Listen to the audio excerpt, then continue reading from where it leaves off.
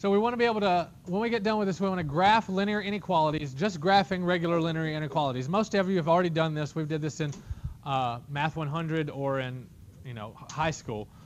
Graph a nonlinear inequality in two variables. This is a little more iffy, but still we should be able to do it. And then we want to use mathematical models involving linear inequalities. Okay. Lastly, we want to graph a system of inequalities. So we've done, systems of equalities, linear systems and nonlinear systems, but now we want to talk about inequalities. So first thing first, what is an inequality? An inequality is anything that's not equal to, but is instead less than or greater than. Okay, so when we see the less than symbol or the greater than symbol, that means we're talking about an inequality. They're not equal, they're greater than or less than. Okay, now they could be equal if they've got the little equal to bar underneath the inequality sign. That also means equal to, so it could be less than or equal, greater than or equal. Okay, this is not a surprise to anybody, right? This is not like, oh, what? Oh, this is fascinating. No, this is something that everybody knows. Is everybody good on determining which is less than and which is greater than? I know this is, kind of elementary, but you'd be surprised at how many people still have that issue of not being able to tell the two apart. So make sure it always points at the smaller number. So this is less than because it's like, oh, you look at you, you're smaller, or this one, oh, I'm bigger than you, ooh. That's whatever you got to do in your head to remember what they are. So a solution to an inequality, okay, when you've got x and y, it's going to be an ordered pair that makes it a true statement. Okay, if I plug in the x and the y value, I should get something like 2 is less than 3. Or negative 47 is less than 813, whatever. As long as it's a true statement, then it is a solution. There are going to be multiple solutions. Every system of inequalities, or every inequality at all in two variables, is going to have many, infinitely many solutions. Okay, so we're not really looking for a solution so much as we're looking for a region of solutions. Okay, so since the graph of an inequality of two variables is the set of all points who satisfy that inequality, we wind up, ignore that, we wind up with, say I've got y is greater than x plus 3. That's all of the y values such that for every x value, this is true. Okay? Think about this as being very equivalent to y equals x plus 3. Y equals x plus 3 is a line, right? So if I graph y equals x plus 3, I know that that's got a y-intercept of 3 with a slope of 1. So it looks something like that. That is all of the y values that are solutions to y equals x plus 3, right? But I want all of the y values that are greater than x plus 3. So since y values are up-down values, that means all of the y values that are above the line x plus 3. So if that y is above it, that means that this area, this whole area above the line, everything above the line is a solution. So we can see that when we graph these, we're not getting just a line or just, an intersection when we do systems, but we're getting an entire region that is a solution. So any point in there, any point should satisfy that equation. The only difference is, since this is greater than, it's not including the line, right? So we have to kind of tweak this a little bit, because if we're not going to include the line, then we can't have a solid line, because we know solid always indicates including. We're going to change that solid line into a dotted line. That tells us that it's all of the values above the line but not including the line. Okay? If we had the equal to bar, that would be including the line. Okay? Now, this method of graphing inequalities always works as long as we are in this standard form, y less than or greater than mx plus b. If we can put it in that standard form, then we can graph the line, determine whether it's solid or dotted, and then determine whether we're shading above or below because of the sign. Okay? Now, there's a whole convoluted rigmarole of how to do this another way. And I'm going to show you the other way. If you choose to do it the other way, it's because that's how you were originally taught, and it's just what's in your brain. I'm going to show you this is not the only way to do it. So if we start by replacing the greater than or equal to, less than, equal to, less than, greater than sign with just an equality, and then graph that linear equation, that gives us the line. Okay? Now, we can choose a test point. Pick a point somewhere on either side of the line. Doesn't matter which side we pick. It's just got to be a point somewhere. And we're going to plug it into our original equation. Okay?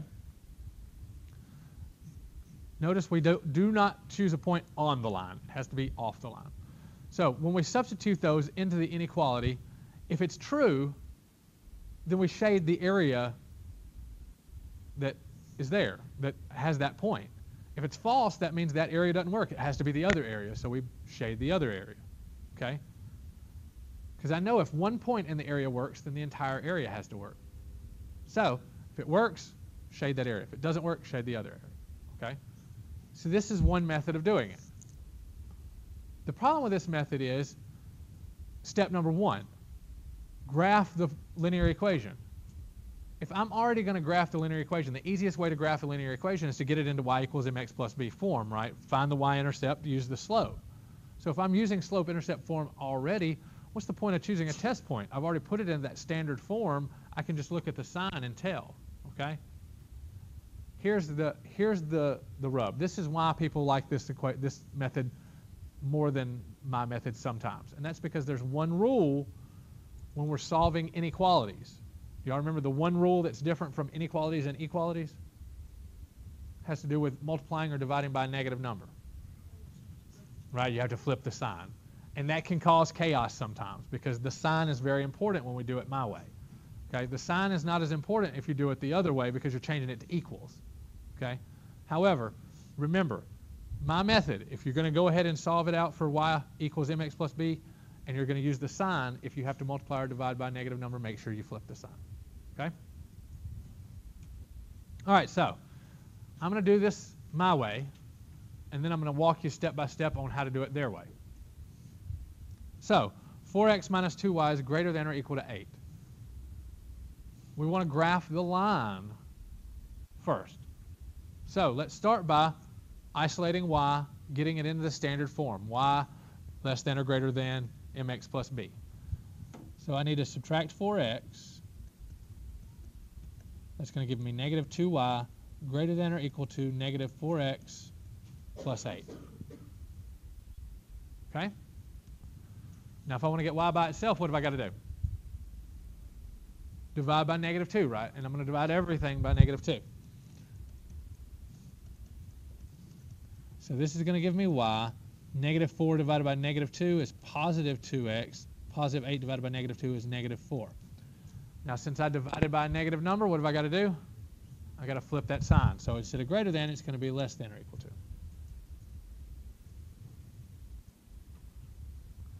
Now if I want to graph this, what's my y-intercept? Right, negative 4 is my y-intercept. So 1, 2, 3, 4. And what's my slope? Slope is 2. 2 over 1, right? So rise over run, so up 2 over 1. Now, do I get a dotted line or a solid line? Yeah, I'm going to get a solid line since it's got the equal to bar. So I just draw my solid line. Try to go through both points. Let's just erase it. Try again. There we go. All right. Now, since this is now y less than my line, do I shade above or below? Shade below. It's less than. And then you're done.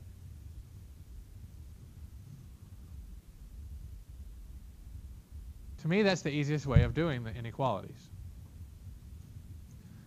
Like I said, it's not the only way. So now let me step you through the other way, the way that the book tells you how to do it, the way that your homework will walk you through it if you get lost in the homework, so that you've at least seen it and it'll make sense to you.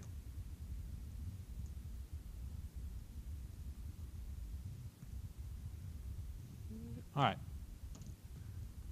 So we're going to replace the inequality symbol with an equal sign. We get 4x minus 2y equals 8. Now, we can solve this line a couple of different ways. since 4 and 2 are both evenly divisible into 8, most of the time the easiest way to do this is by using the x and y intercepts. So if we do this by using the x and y intercepts, let's find the x-intercept by setting y equal to 0. That's going to give us 4x equals 8, right? Which means x equals 2. So that gives me 1 point, 2, 0. Now if I set x equal to 0, we can find the y-intercept. So 4 times 0 gives us just negative 2y equals 8, or y equals negative 4. So this is 0, negative 4. So I have 2 points. That's all I need for a line, right? So if I graph that, I get that line. Now once again, is it a solid line or a dotted line? It's solid, so we leave it solid. Now, at this point, we're going to pick a test point. Generally, the easiest test point to use is the origin, unless you're going through the origin. But if you're not going through the origin, just use x and y both equal to 0. Okay? So if I do this, I get 4 times 0 minus 2 times 0, which is just 0 minus 0. So I get 0 greater than or equal to 8. Is that a true statement? No. That means that point doesn't work. That means the region above the line doesn't work, which means the region below has to. Okay? One of the regions has to work. If the top doesn't, bottom has to. So we get that shaded region.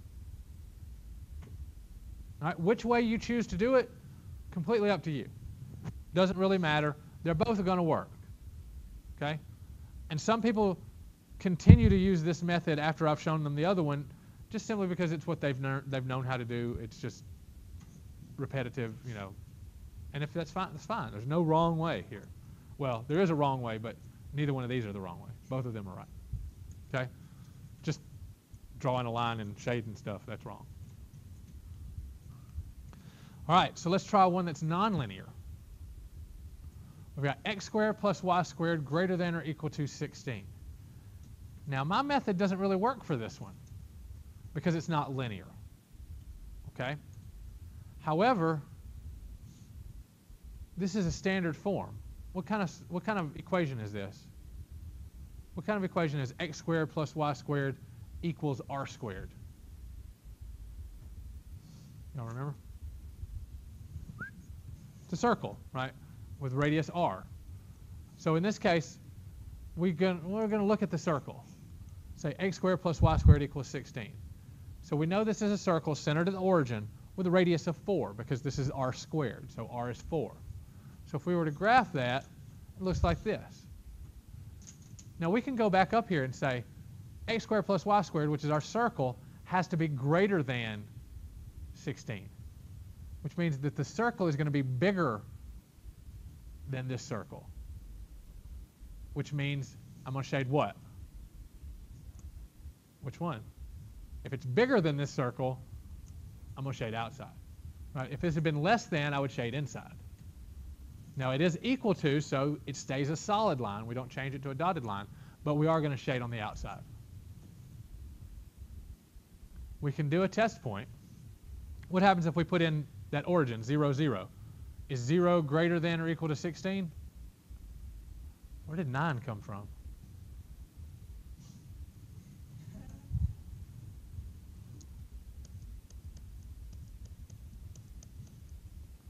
All right, so since 0 is not greater than 16, we know that the inside doesn't work, which means the outside has to.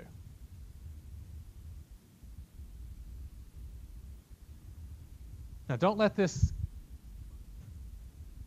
fool you. The region is everything. It's not just this box around it, right? This is kind of an ugly picture. We should actually keep on shading.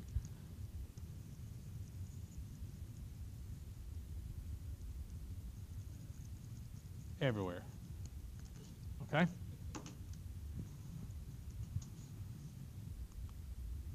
All right, so here's an application.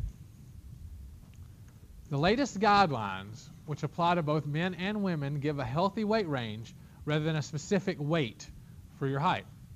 So if x represents your height in inches and y represents your weight in pounds, the healthy weight region can be modeled by the following system of linear inequalities. Okay, so you've got 4.9x minus y greater than or equal to 165, and 3.7x minus y less than or equal to 125. We want to know, is 66 130 a solution? So 66 is the x, that's the height. So 66, how tall is that? 5'6". So a 5'6" person weighing 130 pounds, is that healthy? That's what I want to know. So how do I test that? How do I test any solution to a system? Plug them in and see if it's true. Okay? So let's start by doing the first one. 4.9 times 66 minus 130. That gives us 323.4 minus 130. We get 193.4. Is that greater than or equal to 165? It's not a trick question. Yeah, it is. So we know it works for the first inequality. So now we've got to go in and plug it into the second one.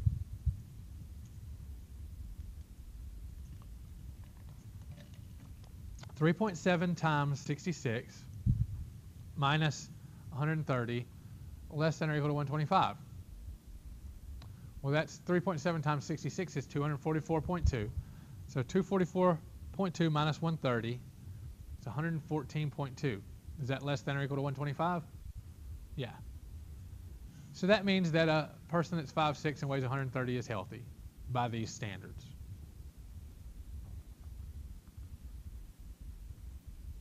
So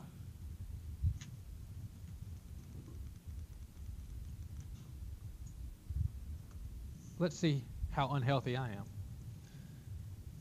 So I am 6'2", so that's 74. I weigh 249. So 74.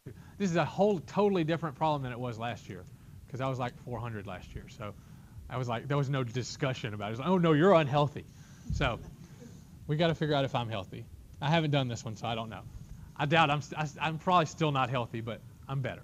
So we're going to plug these in. So 4.9 times 74 minus 249 greater than or equal to 165. So let's do 4.9 times 74 is 362.6 minus 249. Well, end of problem. Because I get 113.6 greater than 165. Is that true? No, I'm unhealthy.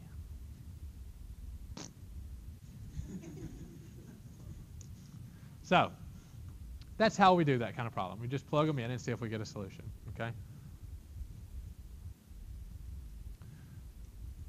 All right. Now, when we want to solve a system of linear inequalities, this is going to involve multiple lines, multiple shaded regions. So if something's true for this shaded region, and it's true for this shaded region, then I can say that the shaded region they have in common is going to be the solution to this system. Okay? So we're still going to have to graph both of them separately and find where they have an intersection at. Okay? So let's look at this system. X minus 3y less than 6, 2x plus 3y greater than or equal to negative 6. So at least now we don't have to do the method of elimination or substitution. You know, we can just solve these independently and get an answer. Now you could do this method the other way. You could take any two equations, graph both of them, and see where they intersect, and that would be a solution, right? Same type of deal. So let's start by doing x minus 3y less than 6. I'm gonna graph this myself. I'm not even gonna let them do it. I'm gonna use my method. So if we do x minus 3y less than 6, I want to get that in standard slope-intercept form. So subtract x, bless you, and then divide by negative 3. Gives us y. Flip the sign because I divided by a negative number. 1/3 x minus 2.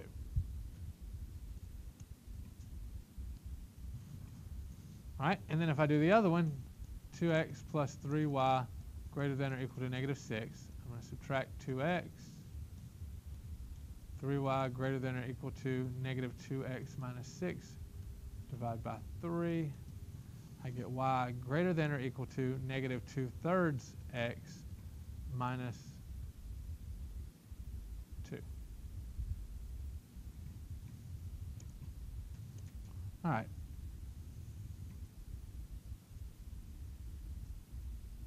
So let's graph the first one.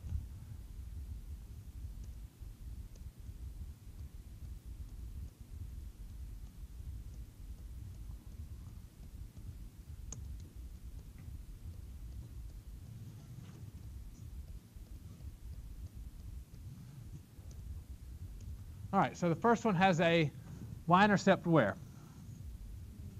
At negative 2. And then a slope of 1/3. So rise 1, run 3. Rise 1, run 3. Rise 1, run 3, whatever. Now, is it going to get a solid line or a dotted line? All right, it doesn't have the equal to bar, so it's not going to be solid. It's going to be a dotted line. Okay. Now, are we shading above or below?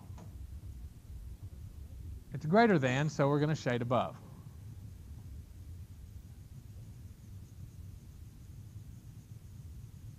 Okay. Now, let's do this one. So where's the y-intercept on the second equation? Same place at negative 2, but our slope is now what? Negative 2/3. So down 2 over 3, down 2 over 3. Is it a solid line or a dotted line? Solid line. And are we shading above or below? Above, because it's greater than.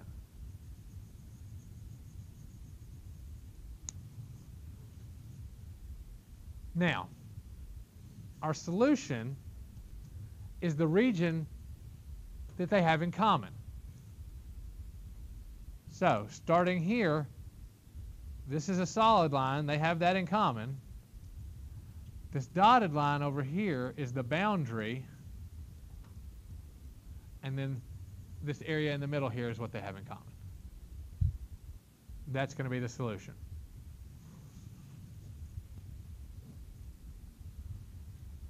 Now, when you do this on the computer, it's not going to let you graph one, graph the other, and it's just going to combine them. You know, you're actually going to have to draw the lines first and then figure out which region is correct.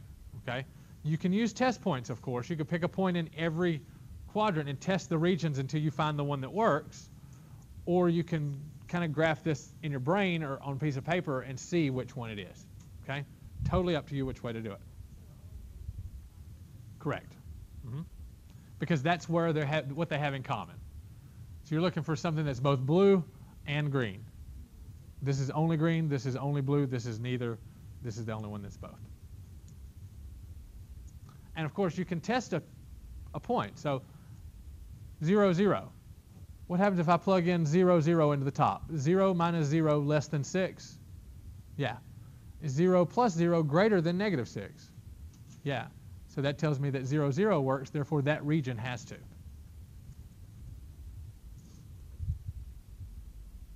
And I know only one region is going to work, so that would be it.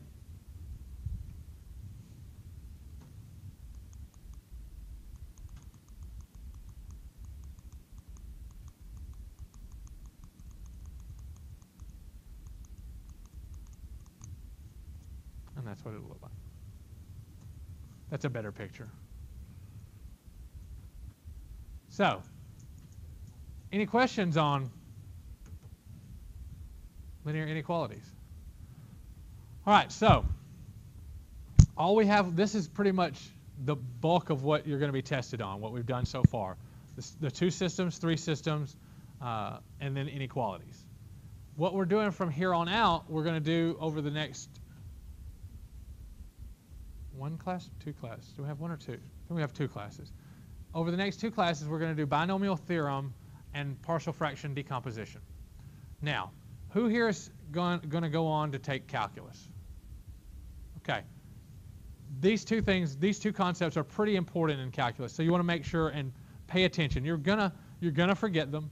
You're gonna have to redo them again, relearn them, but it's really important to get that first exposure to it so that when you do see it, you'll be like, okay, yeah, I remember we talked about this. I'm not going to test you on it, though, because, well, it's really convoluted and most people don't need it. Okay? So, okay, I know I asked y'all this about anybody that needed to take 120. Is there anybody in here that needs to take Math 120 business calculus? If you do, I am teaching it next semester, and I'm trying to figure out who needs to take it so we can try to figure out where we need to put it in the schedule. That's why I ask. So if nobody needs to take it, no big deal. No, God, no. Statistics is witchcraft. I don't get it. You know what? There are some people that are, there's like kind of two camps of math. There's people that do statistics, and then there's like normal folks. Because the statistics is just, I really, really don't get it. Hypothesis testing it's witchcraft. Yes, Trey?